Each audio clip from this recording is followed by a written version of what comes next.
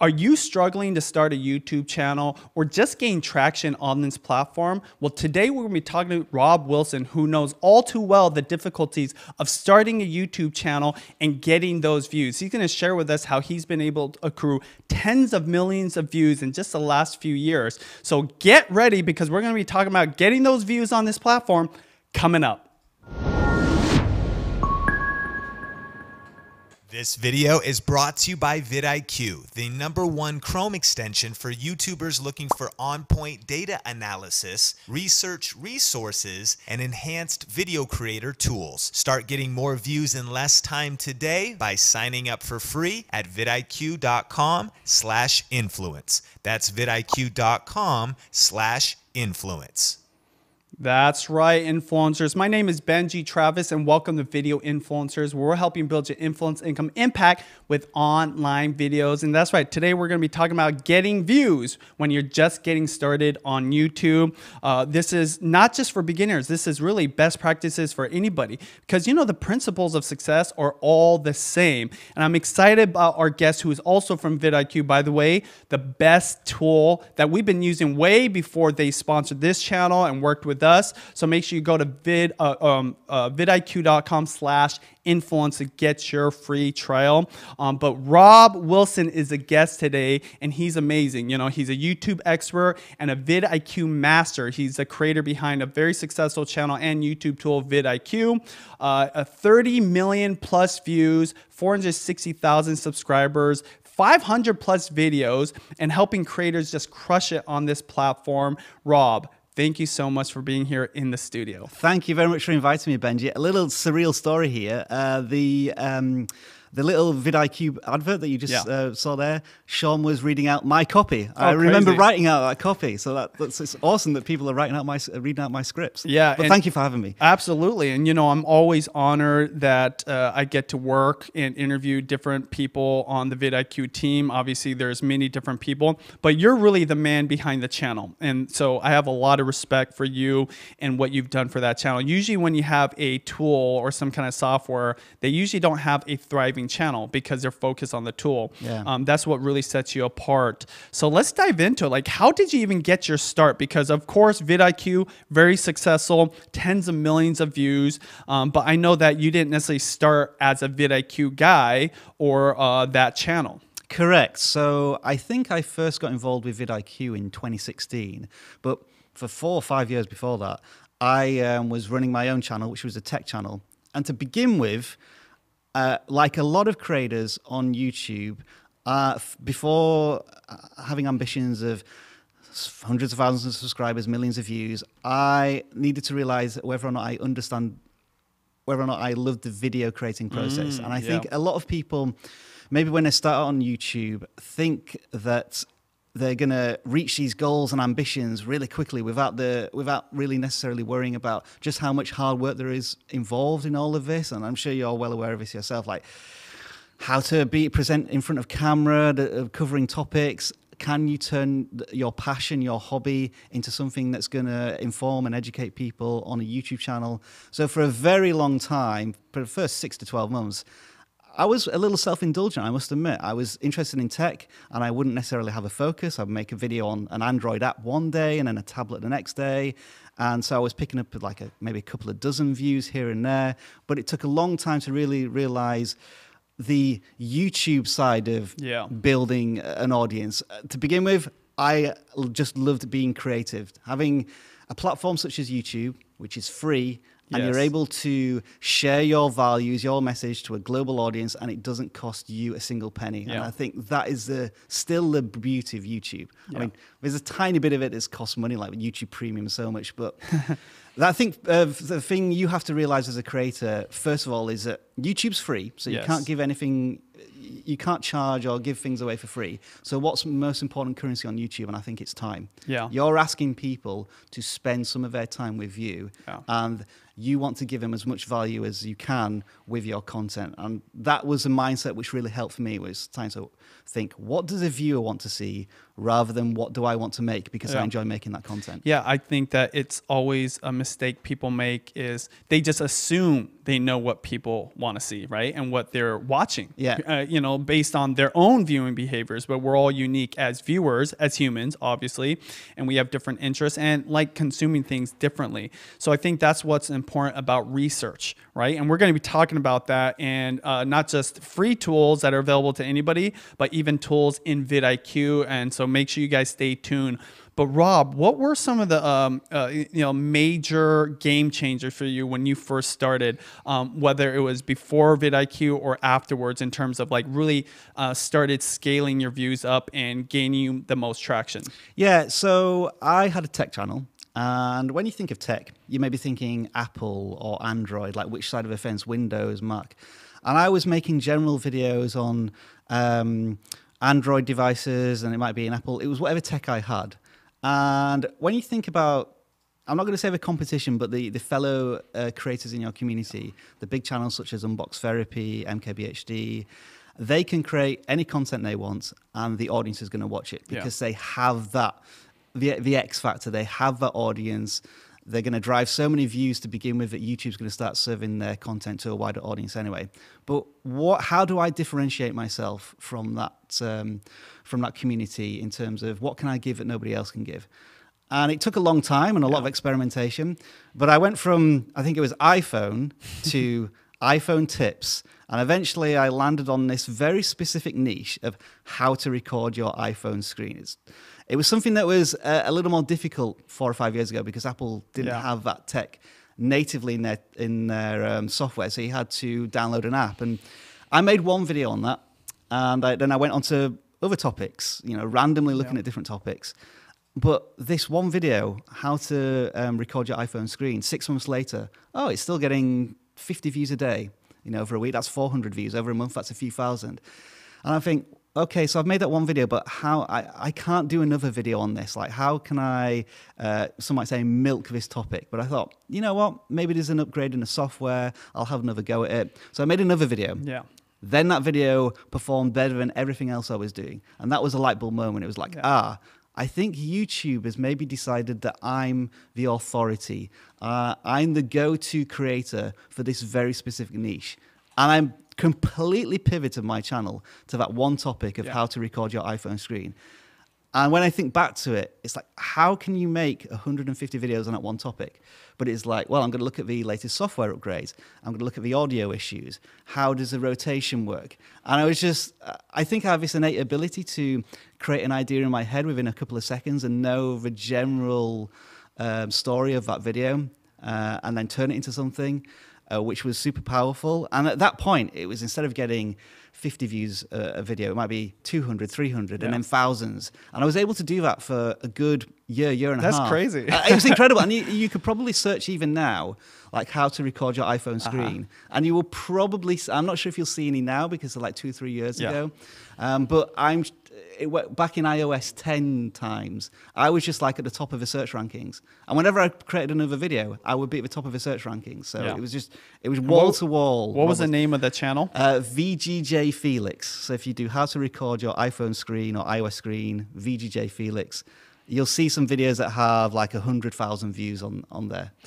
Well, that's awesome. You know, so the big takeaway for me, and even anybody watching it, and I'm sure, and comment below if you guys can relate to this, you feel like, one, you're not niched enough, or two, you niche too much. Yeah. And the point of this story isn't that everyone should do something super niche, because I do believe, and we've actually had other influencers say, you don't want to put yourself in a box so small because it can drive you crazy. However, that's not the point. Look at you like 5 years later, right? Not just doing that niche, but you learn so much in that process. Exactly. And what's important, and this is why I love where this conversation is going, it's the experience that is more important than the strategy. Now, that is partly the strategy, niching down. And I would definitely say, generally speaking, a iPhone screen recording niche is too small. However, in that small window of time, you're dominating, right? And you're figuring out why you're dominating, because you you can actually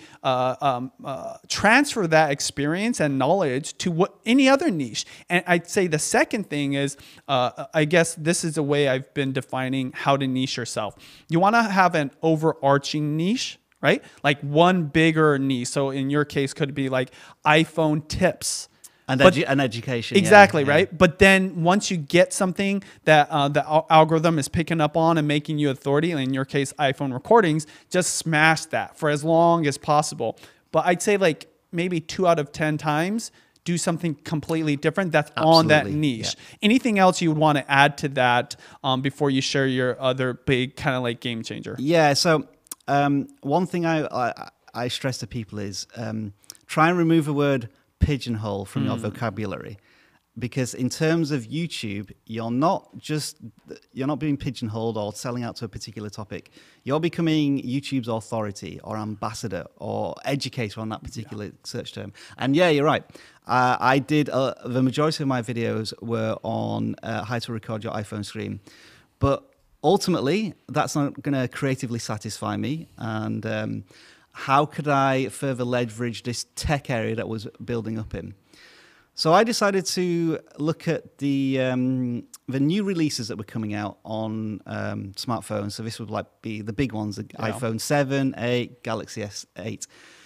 And I was seeing that creators were releasing tips and tricks, and it might be 10 tips to start your new phone, or the best 5 tips for a Galaxy S8. And I thought, okay, so there's people doing these tutorials. How can I differentiate myself?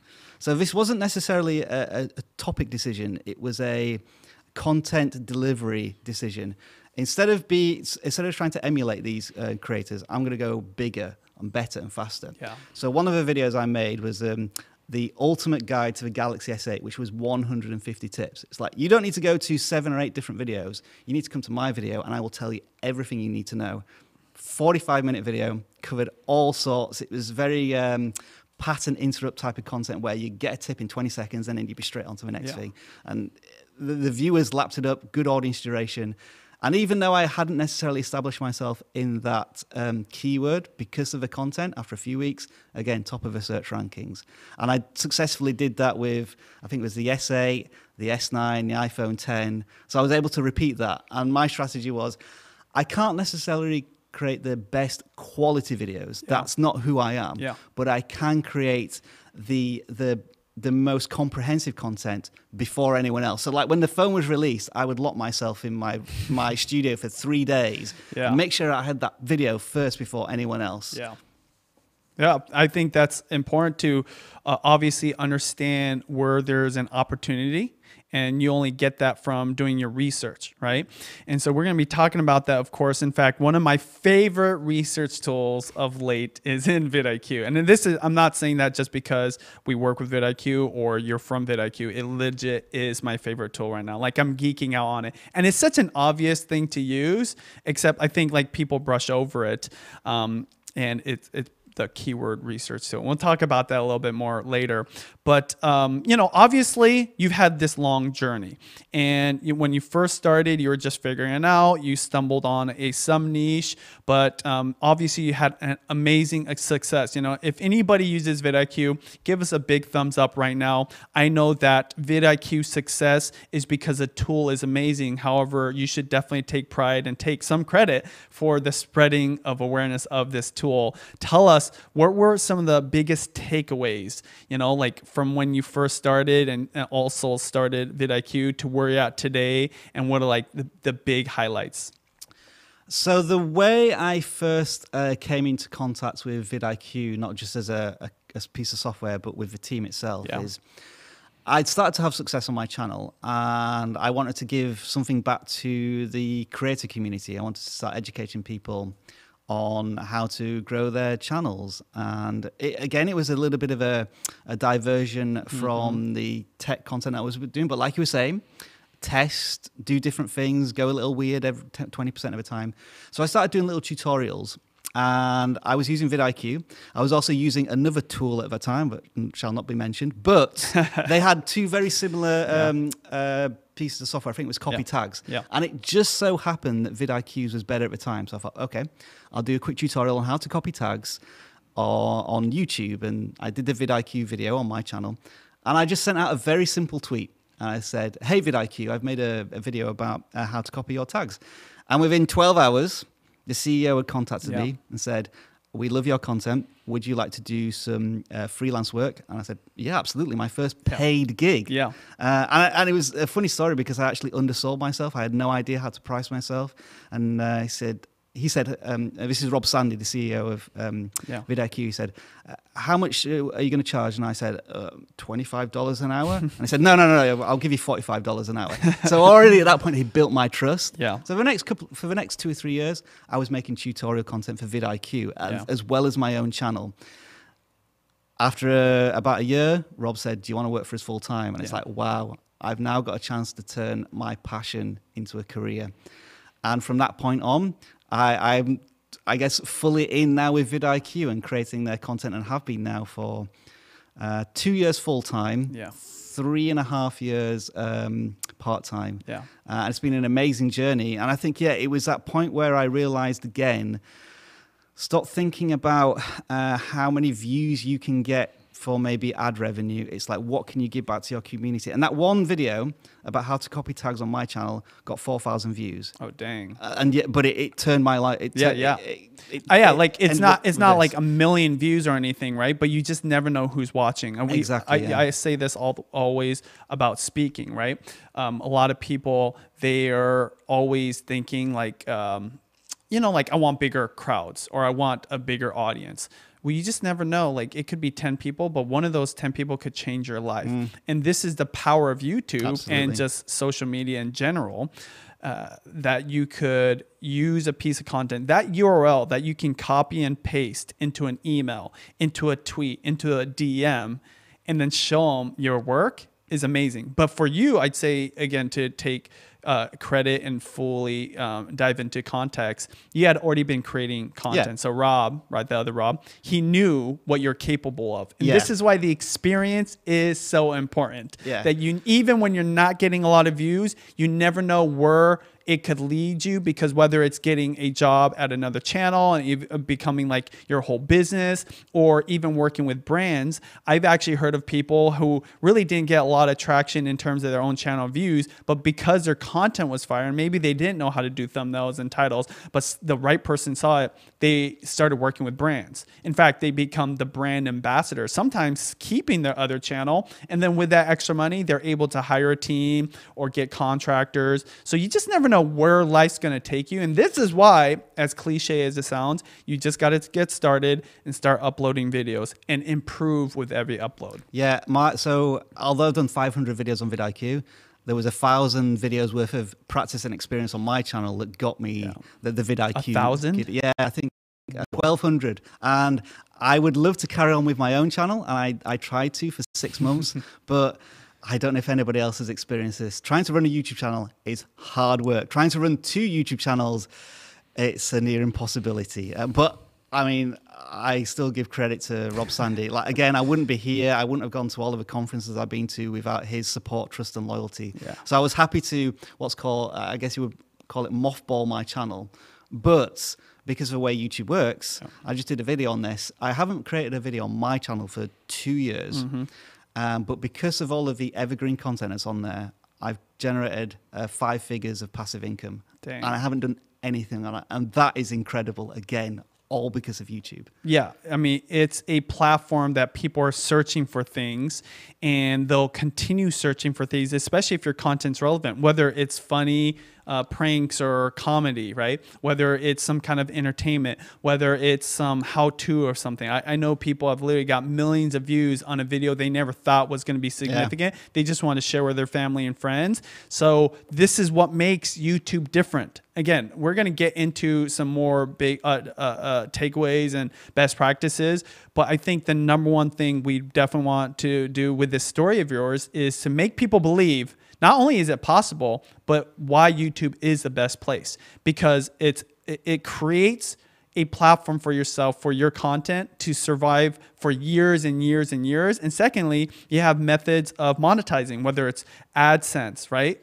Google revenue, or working with brands, or even opportunities outside of the platform. And again, you know, that's kind of where Twitter fails, even Snapchat, Insta stories, even Instagram, and obviously like Facebook and TikTok. Those pieces of content you work so hard to put up, they're not really evergreen. It almost like goes into a video graveyard. Versus YouTube, it's like there is definitely a graveyard for YouTube. But if it's quality content, the algorithm, they don't want to reinvent the wheel. This is why some of our videos, to this day, get hundreds of thousands of views every single month, because once you create something of quality that people like, the algorithm's going to keep putting it in front of people. So thank you for sharing that. Yeah, I would just say that small rectangle bar at the top of a YouTube page, the search bar, has generated billions and changed millions of creators' lives. And thank God it's there.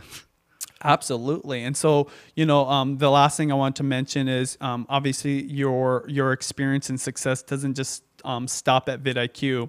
Tell us about what you're going to be doing here this summer. That's pretty exciting. Yeah, so my my actual hard work starts in a week's time. I am going to VidCon London. Last year I went as one of the booth sponsors, doing all of the audits. This year I am actually talking. I think I'm trying to remember the title of it, How to Increase Views by 900% Through Thumbnails. I'm just putting the final touches on that. And then, of course, we'll have VidCon in the summer.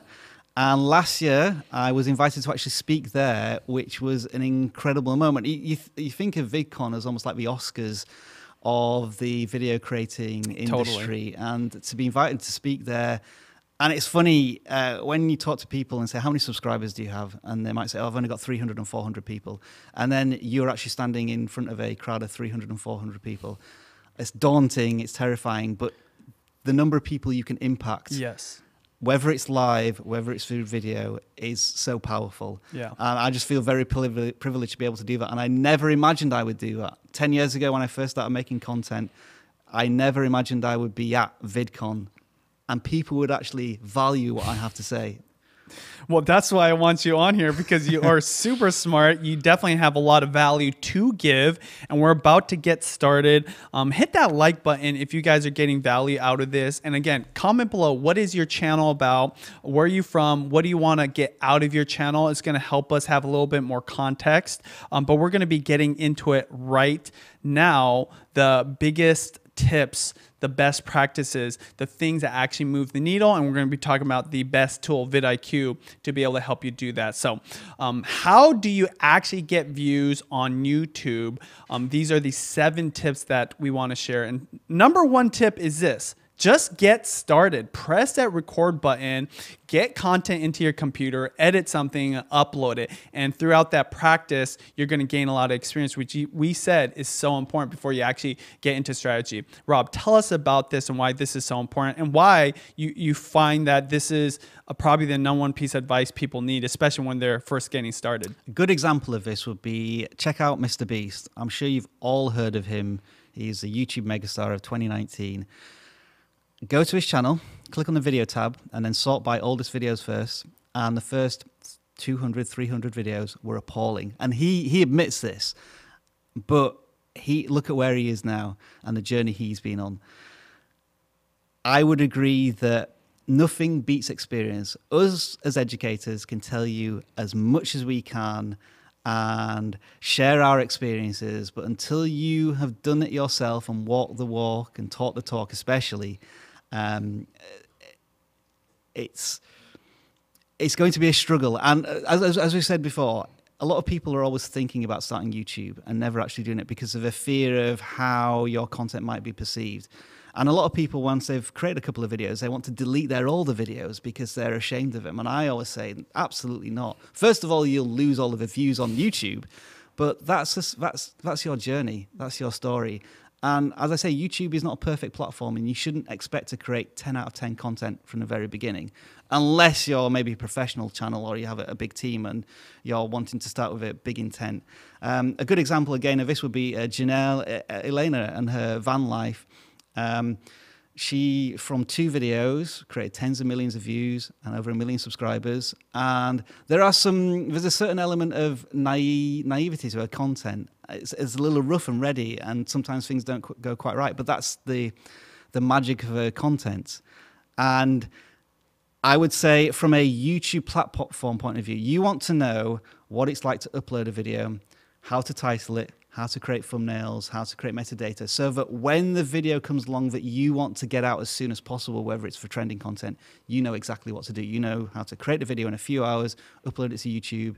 If you're waiting for that moment, then once that moment arrives, it may be gone so fast that you never got the video out in time. Boom. And another example I want to give is Sean Cannell. You know, I was showing you this little camera right here, you guys, okay? This little camera and setup. The reason I really love this camera, and it's right below a picture of Sean and I, is because that was the camera setup that Sean used to record videos of my wife and I when we had some projects. And I'm just using that as one example of literally hundreds of videos that Sean created, maybe 1,000 plus, maybe uploaded 2,000 plus for different channels before he ever got started with his other channel, Think Media, which is the #1 digital marketing YouTube expert channel on YouTube.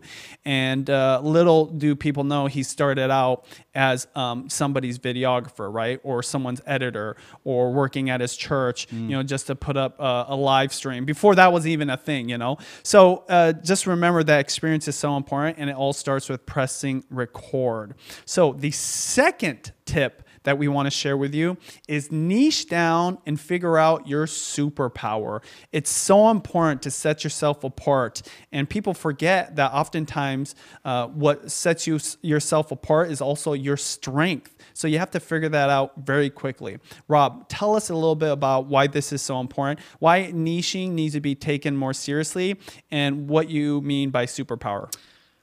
So in terms of a niche, let's ask a simple question. Benji, what are your general interests just in life? Yeah. Like what sports do you enjoy, or like what films do you Well, I love the Seattle Seahawks. I love pour over coffee, and I love going grocery shopping at farmers market. Okay, so let's say your first 4 videos on your channel were about all of those different topics, and you release a video every single week. Now, the first one was about Seattle Seahawks, and maybe 10 people enjoyed that and subscribed. And then they have to wait an entire month and get through going to a farmer's market and so on before they get back to Seattle Seahawks content. And I think that's the best way to explain it. Yeah. People usually subscribe because you've caught them on some sort of personal connection, whether it's an emotional, educational, and they want more of that.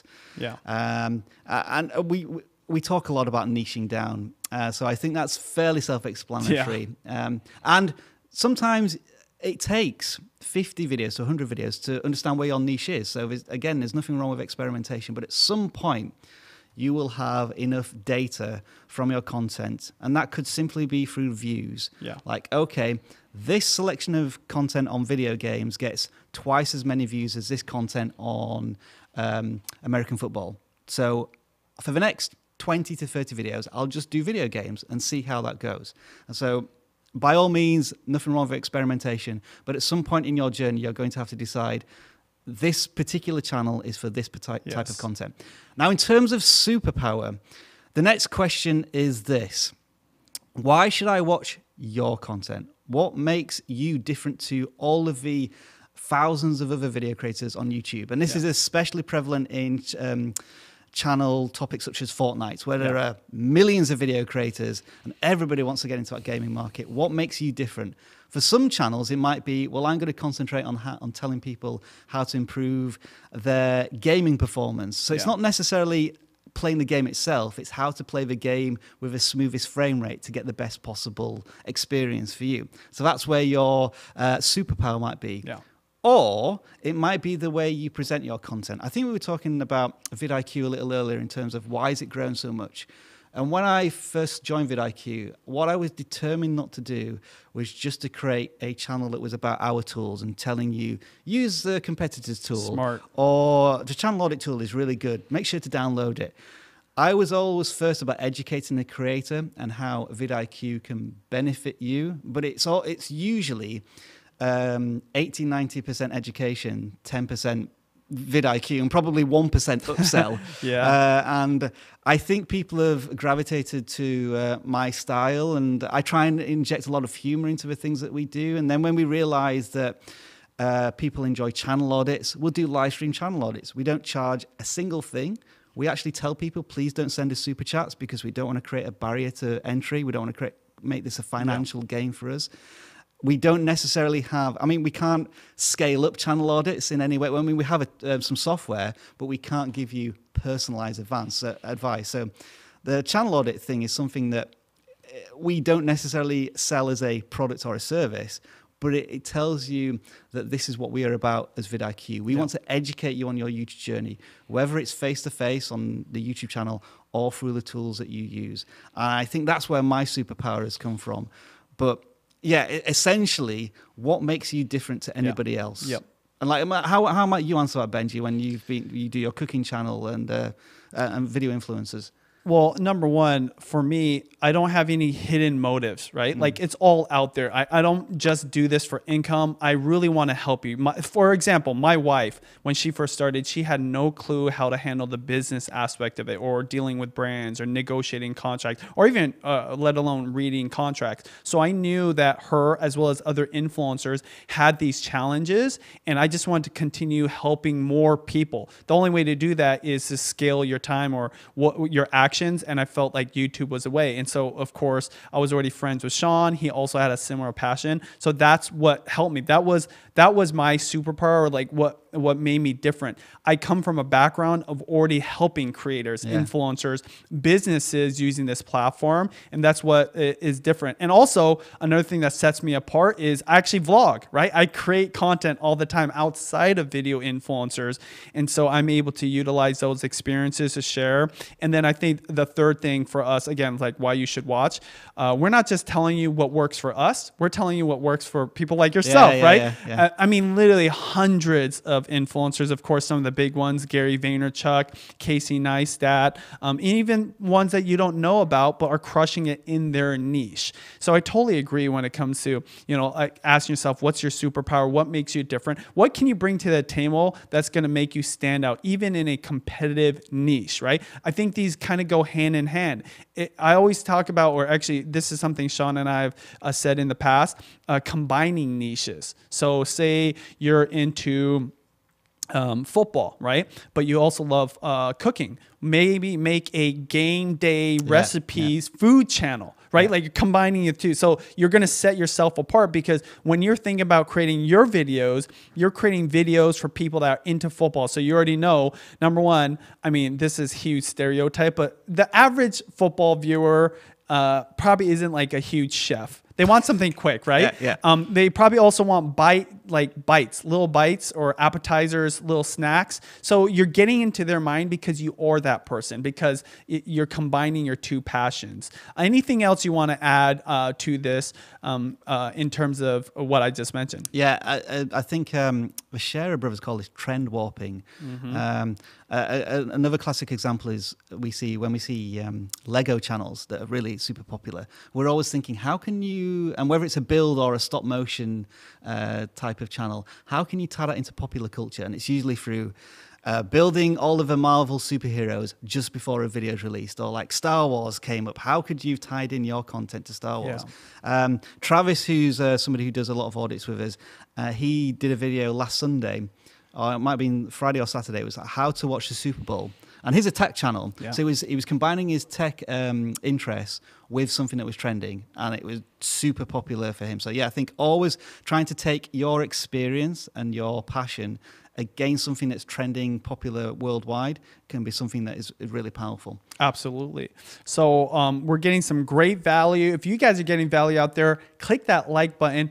Go into the description below if you haven't subscribed to vidIQ. You definitely should be subscribing if you feel like this is some fire content that you guys are getting on this broadcast. So let's get into the next tip, which is this. Be the #1 authority. Now, we allude to this a little bit already, but you want to be known for whatever it is that you're doing. So, Rob, tell us a little bit more about this. I know that it's similar to some of the things that we mentioned. How do you become the #1 authority, and why is this important? I'm going to go with a slightly different story this time. I've already talked about how to record your iPhone screen, which is a really niche area. So I'm going to go a bit broader now and talk about the new Creator Studio.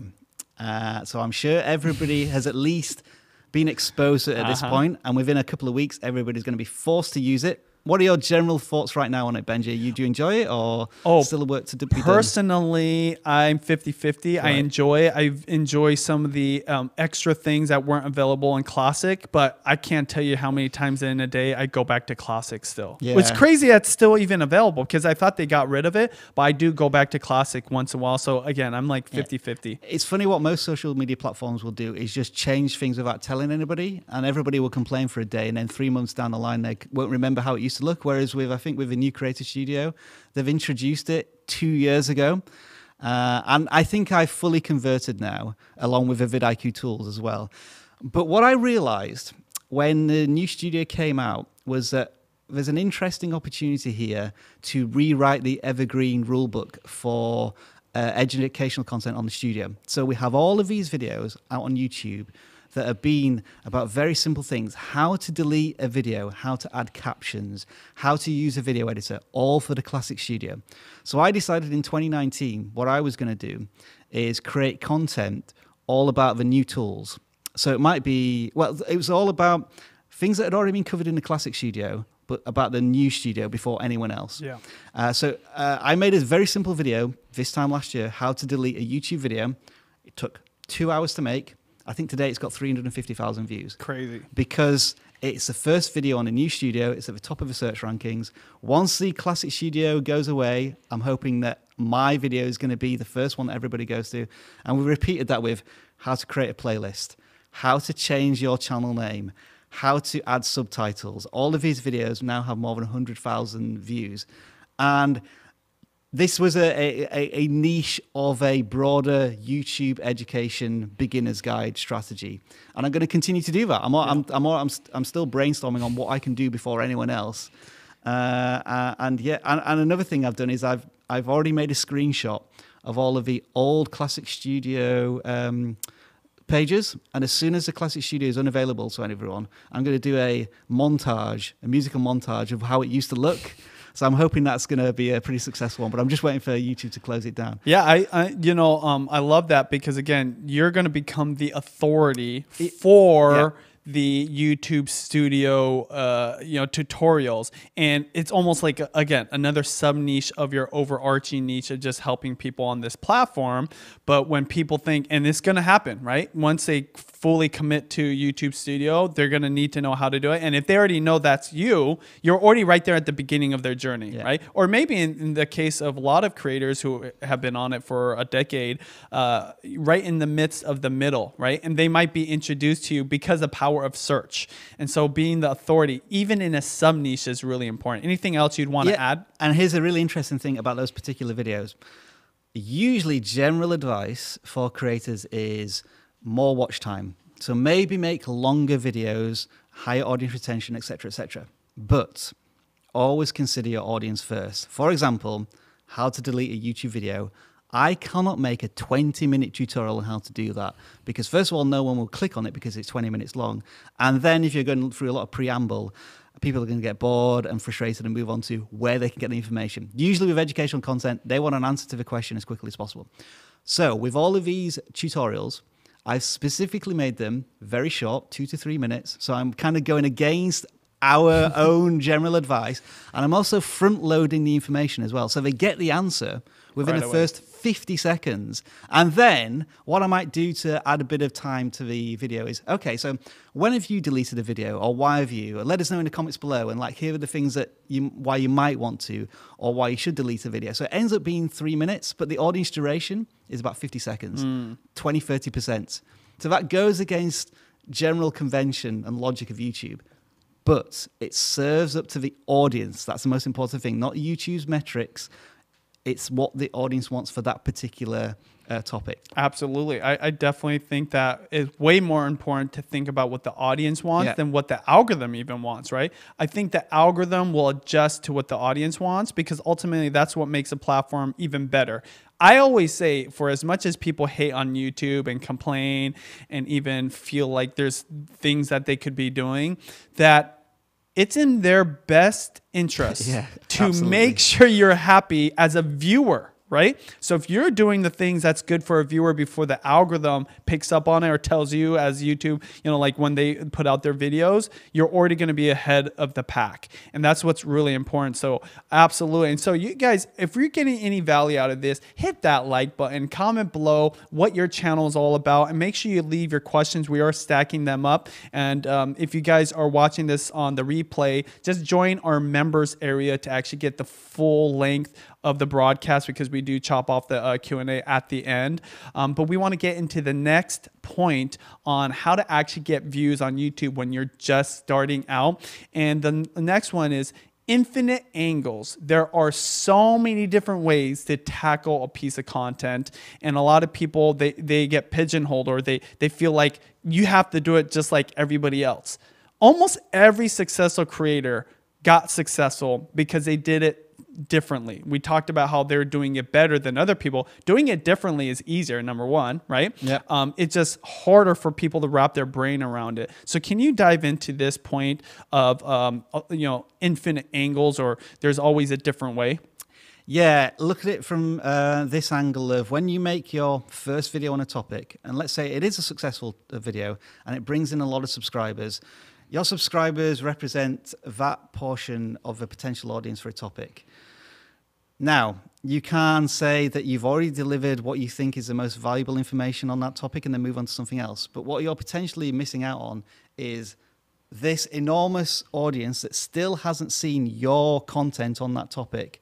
And if you can find a slightly different angle or another way to approach things, or let's say you made a video and there was a lot of questions from that video, like you could do a frequently asked questions on this particular topic.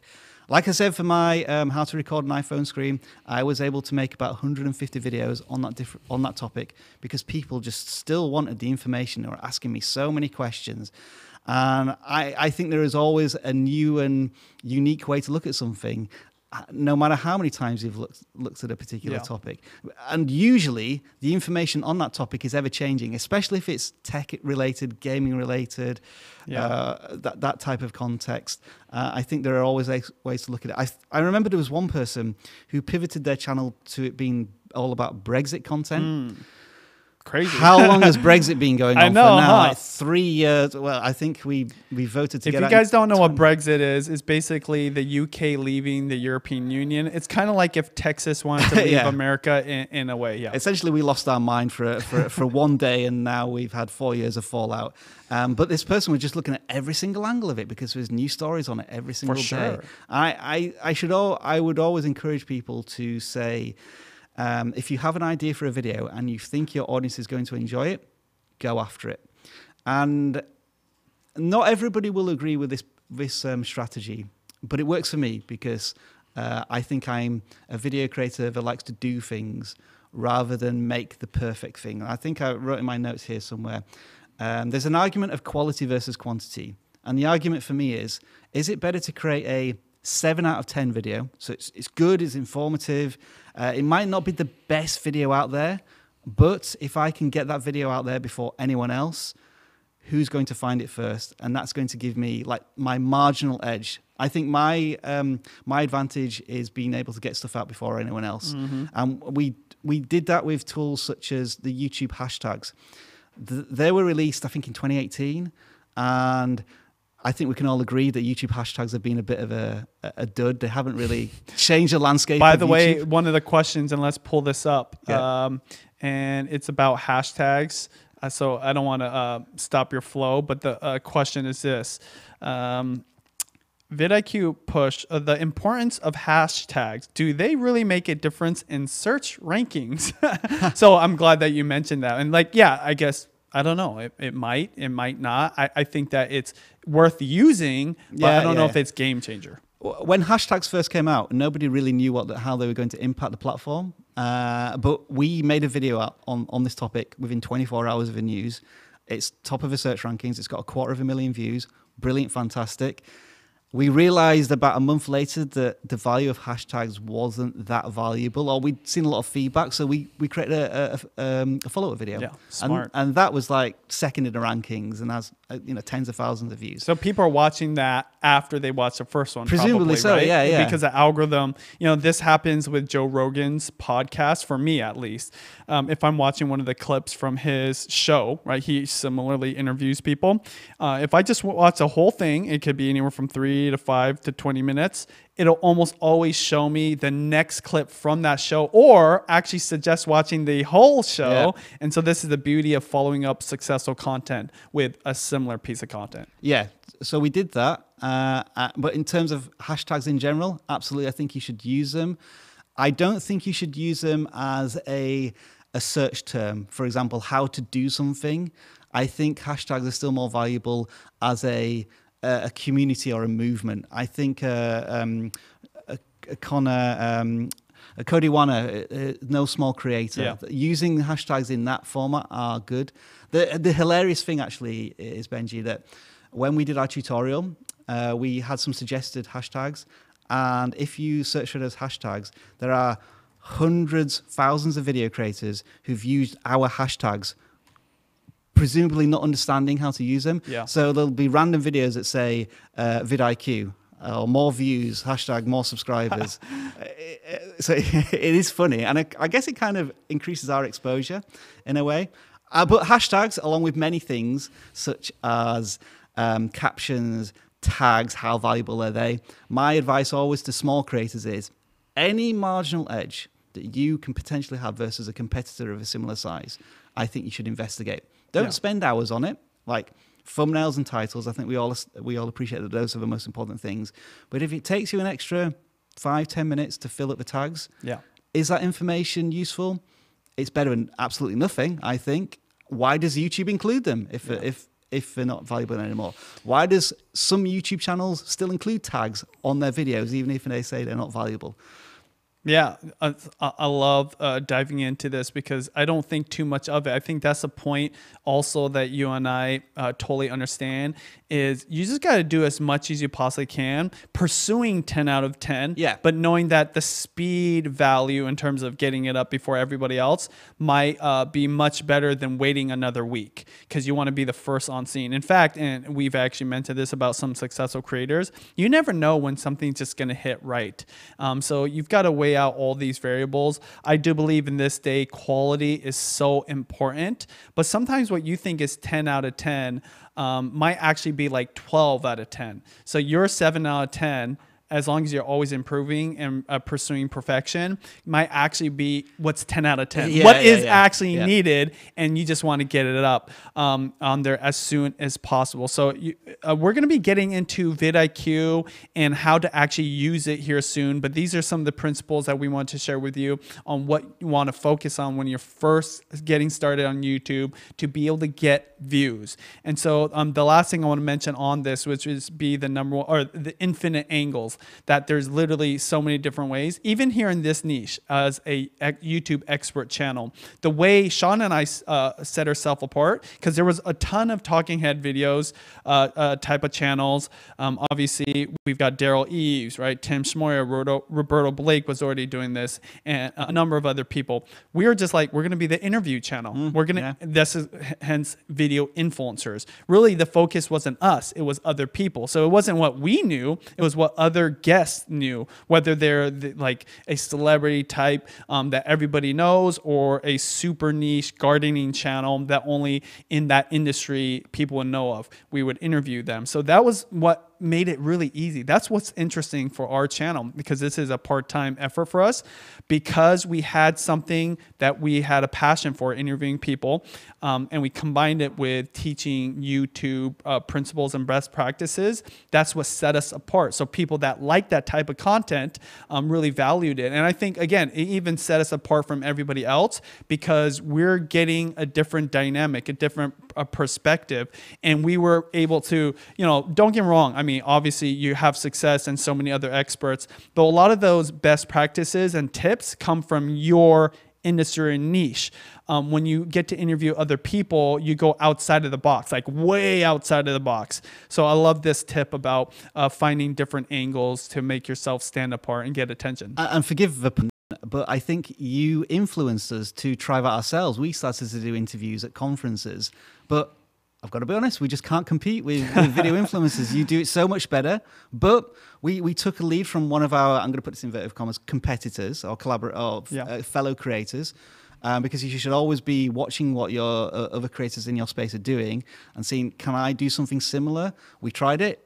We didn't think it was successful for us, and we went down a different path, but at least we tested it to see if it would work. So yeah, I think being inspired to try things is always something good to try. Yeah, and Sean's the first to say to copy other people, like literally copy it and try to make it better. But ultimately, what is going to make you really stand out and make you build up into a superstar is what is going to be utilizing your superpower and whatever makes you unique. So we're going to move on here. I know that we cut out for a quick second, but this is Video Influencers, and we're helping build your influence, income, impact with online videos. We've got Rob Wilson from Vid IQ, one of the best tools, if not the best tool for creators starting their channels and even just getting going. I'm sure that I've actually met other influencers who got huge audiences that use Vid IQ every single day, but they just maybe wouldn't mention it to their viewers, right? So we do believe in it, and we're going to get into some best practices. But the next tip is thumbnail game from day one. So what that means is really take seriously those images that you're putting out to the world, advertising your content. Let's dive into this. We don't have to get into too many best practices, but what have you found, or the best tips and things you found that people make mistakes when it comes to thumbnails? The most common mistake for creators to begin with when they first start their channels is not creating a custom thumbnail. It's pretty obvious and easy to say, but it will usually be a freeze frame from the video. And that means it's either a little muddy or a little chaotic, or it just doesn't tell a good story for the potential viewer. Another mistake we often see is over-reliance on text. A lot of people try and tell the viewer everything that's in their video via text and titles. And that leads on to stuff usually being overcomplicated. There's too many elements to a thumbnail. And if you're looking at a thumbnail for longer than 3 seconds, you've already lost the potential viewer's attention. In the blink of an eye, you should get a preview of what's in the video. Yeah. Where you can maybe take 3 seconds is the title itself. Like, because it might take you 3 seconds to read it. Yeah. Usually a thumbnail should have no more than 3 elements, and that might be a hero, object, or person, and a backdrop of some color which maybe separates the foreground and the background. Text, yes, certainly use it, and I think you and Sean are some of the best proponents of using text, because it's big, it's blocky, it contrasts to the rest of the thumbnail, it stands out. And I think in educational content, sometimes something that tells you exactly what it does on the tin can also be a benefit as well. If it's more storytelling, then maybe you need sort of like a dramatic moment. Or with some educational channels, what they do is they provide the payoff. Like, this is what you're going to get at the end of a video. So if you click on it, we'll start at the very beginning. So there's, I think, a general thumbnail advice. I think the best way to describe this is, let's say you had a listicle, and it might be the top 10 video game characters. Yeah.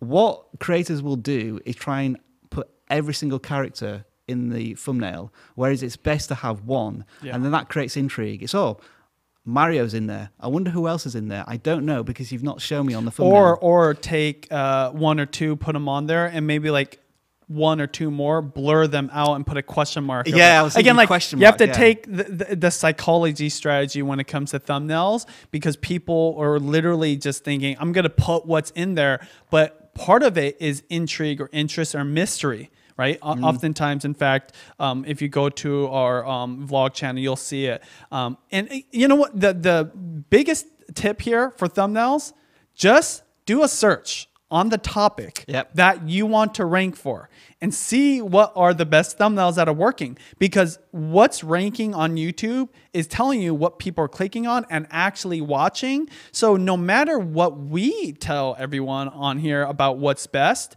every niche, every genre, every type of industry will be slightly different because it's different people, right? A different generation will probably want a different kind of visual because they connect with different things. So there isn't like a one size fits all strategy. The point is you just have to always think about these different variables when creating a thumbnail. I think Brian G. Johnson is a good example of this in our YouTube education space, where he's really experimenting with thumbnails. And you'll see, like, we have a blue branding. Your branding tends to be sort of a black along with another color. And then you'll see Brian G. Johnson, and it's like rainbow vomit green or purple. But it just stands out when you're scrolling through the feed. And the other thing for creators is, once you've created your thumbnail, shrink it down to, so like, I'm trying to get this in camera. This is the size that you create your thumbnail. But you need to remember that every single person on the planet is going to see your thumbnail at that size. And that's what you need to check. Make sure that at 5-10% of a thumbnail size, it still tells a good story and has that clickability to it. Absolutely. So I just wanted to give a big shout out to Movie Flix Plus for the 20 euro donation or super chat. Appreciate you supporting our content. And maybe if we at the end we could dive into your channel, but of course we appreciate you supporting what we do here. So the next tip that I want to get into, and the final one, is an audience first strategy. I totally forgot what that was. So tell us, what is it about an audience first strategy that you want to share and have the audience understand? It's mindset, Benji. When we talk to people on our videos, we might say, comment below, what's your target? And a lot of people instinctively say 1,000 subscribers, 4,000 hours of watch time. Why is that? Because they want to monetize their content. And I feel as if that is a misconception of the goal of a YouTube channel. The goal of a YouTube channel first is that you need to have a reason to be on the platform and be seen by an audience. You are entitled to absolutely nothing when you start a YouTube channel, even if you think you do, even if you're looking at other channels thinking, I can do better than that, I can get more views than them because I can create better content. Well, that's fine.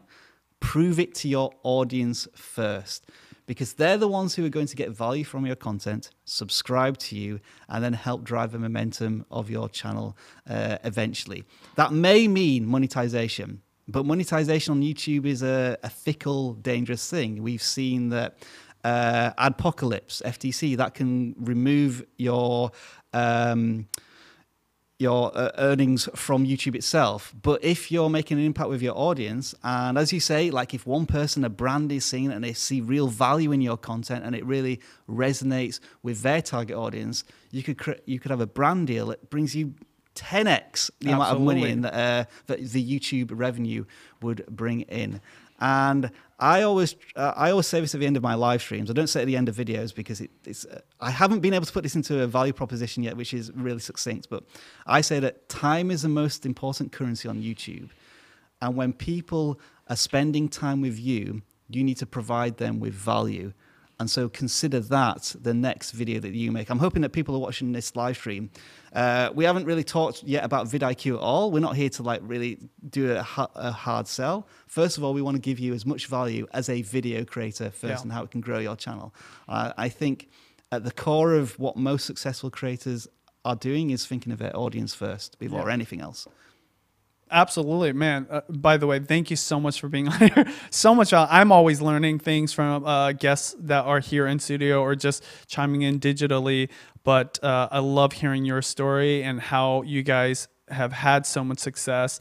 And I do believe this, that vidIQ is the best tool, but notice we haven't even dove into it because the principles are way more important than the tools, right? Yeah, I say so. The mindset is going to be so key compared to the next hack or shortcut, right? Or what is the algorithm doing? So that's why we're starting this way. But we are going to go ahead and dive into how to use vidIQ, because I do believe that there's some tools that people are completely overlooking. So the first thing I want to say is question of the day.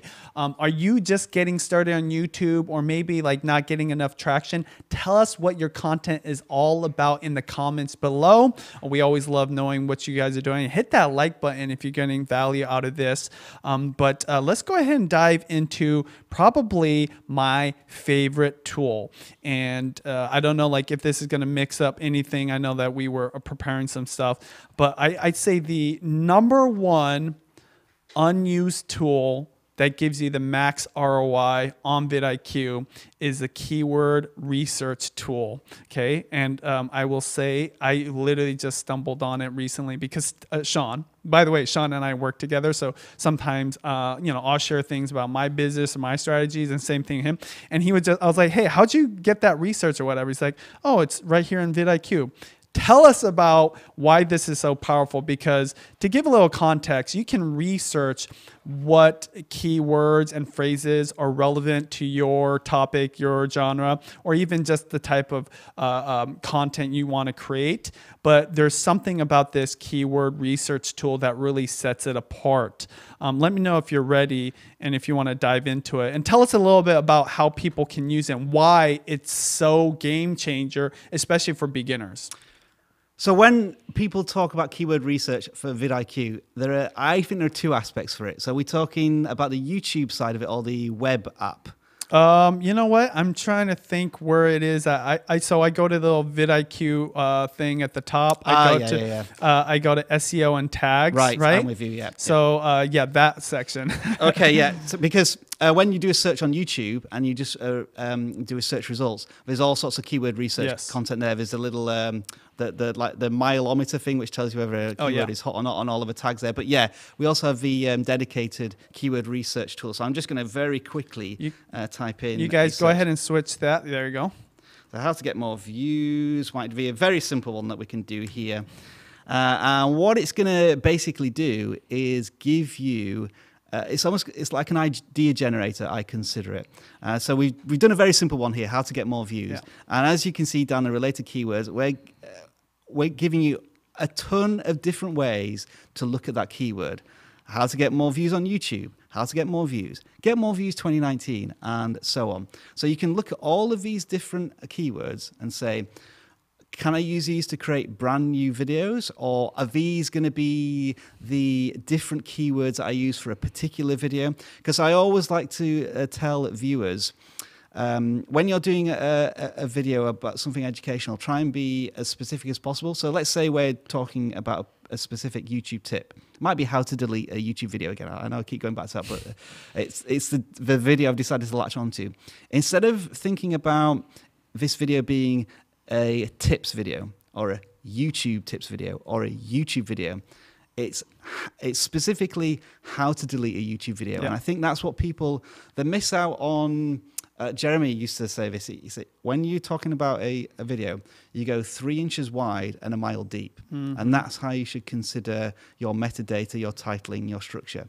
So anything that's like a single word keyword, it's too broad. Yeah. Like for Seattle Seahawks, if you just say football, NFL, AFC, those are all too broad. It might be, I don't know anything about American football, but I'm going to say, that's impressive for a Canadian. Defensive linebacker. Yeah. Defensive linebacker stamina strategies. Yeah. I don't know, that might be a keyword that a person searching for to improve their performance in that particular position might be searching for. And yeah, we have CFL in Canada, which is really strange, where you only have 3 downs and the end zone is enormous. Yeah. Anyway, I'm going off topic. Keyword research tool is there. It sorts by search volume, search score. I can click on each of these different columns and it will give me the information that I want. A good one here is if I search by number of words, I can get look at this one. A keyword with 11 words is a keyword search term. How to get more views on YouTube with a small channel. Yeah. That's exactly what you want to be targeting with your Yes. audience, as we've been doing here. Talking about channels starting their YouTube journeys, we assume we're looking at smaller channels. For sure. I would love to add something here. Again, why I like this. So this isn't something that you have to have vidIQ. I mean, there's other tools out there, but what I like is the fact that it's just so connected to everything you're going to be doing in vidIQ anyways. If we actually go back to the window, let's show the audience the window, his computer. So I love that it shows you the search volume to show you the relevancy, right? Yeah. Of it. Like, I'm not exactly sure why the search volume isn't there for how to get a small channel. I know that is very widely searched. So that's nice. But secondly, it also gives you all kinds of other ideas for titles. Yeah, exactly. And if you go a little bit more, I'd say like simplistic in the search, you'll also get ideas for the tags. Now, of course, the whole argument is, are tags worth using? Yes, when you're first starting out on YouTube, this is verified by people at YouTube. My wife actually went to a huge conference and got the answer from a YouTube employee sitting right next to Susan Wojcicki. I mean, it doesn't get more like authority than that, okay? Yeah.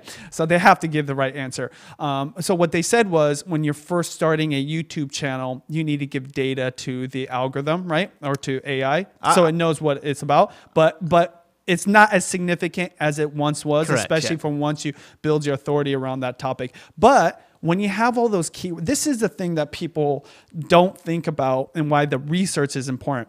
When you gather up all those tags and phrases for the tags, you're starting to build up the verbiage you want to use in your videos. Absolutely, yeah. You're starting to think about the images for your thumbnail. So what you're doing is you're like feeding your brain all the things that this vidIQ, go back to it real quick, this vidIQ keywords related search tool is telling you, is like, these are all the things around this topic that people are interested in. That is so powerful to really consider, because then you're really starting to build the vocabulary and the dialogue and speak not only to the person with that one specific title, but anybody around it. Because sometimes people are searching for things and it might be a completely different search and your title is what they needed, but you needed all those connectors, correct? Yeah. Anything you want to add to that? Because that's a lot to unpack. I think it's a good way of,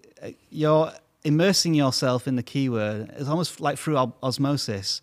You get all of this context, and then you're able to sell it through the thumbnail. And we know YouTube looks at thumbnails. There's this Cloud Vision API tool which can actually review a thumbnail and pick out the fonts and pick out the emotion in somebody's faces. And we know that they go through every single frame of a video and again can pick out context. They're picking up what you're saying in the video too. That's like huge. So again, if you're saying it in the video because you researched that in the keyword research tool in vidIQ, it's helping you rank potentially.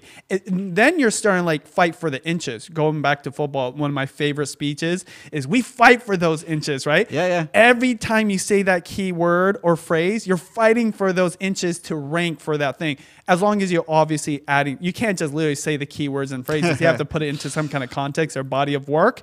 But literally, these are the inches that if you hear Al Pacino right now, these are the inches that we're scraping for, that's going to give you that slight edge and ultimately make your video better. You've just given me an idea for a video, actually. Mr. Beast sometimes like reads a dictionary or says somebody's name for a million times. I'm wondering if I, for 10 hours, said all of the YouTube keywords for growth, like how to get more views, how to get more views 2019, how to get more views 2020. I'm wondering how that would YouTube would react to that. An interesting experiment, maybe. Oh yeah, you guys totally should. That's one thing I love about vidIQ. You guys do some fun things, and some things are different. Again, I think that speaks to like what you guys know and your experience, that you do do something a little bit different to stand out. If you do and you get like millions of views, make sure you give me some credit, okay? I will mention video influencers at least 10,000 times in that live stream. I appreciate it. So, okay, cool. So anyways, we're going to dive into some more tools. If you're watching this on the replay, just join the members area and we put up all the Q&A afterwards up on there. If you guys want to see more content from video influencers, go ahead and click or tap the screen right here. If you want to visit Vid IQ's channel and subscribe for more content like this, as well as tutorials on using Vid IQ, click or tap the screen right here. Make sure you download the Vid IQ tool for yourself. Go to vidiq.com/influence. I'm telling you, you will not regret getting this tool. So we'll talk to you guys later.